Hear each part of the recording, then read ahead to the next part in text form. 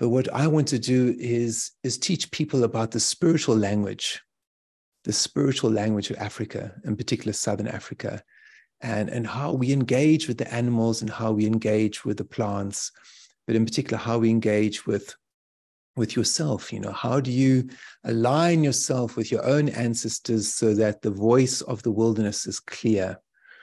So that's the focus. It's to educate people, to teach people, not just to go on safari and get your camera out and take beautiful pictures, but to immerse yourself in the wilderness, to start to speak to the animals and then be quiet and see if you can hear what they are saying back to you. Yo, yo,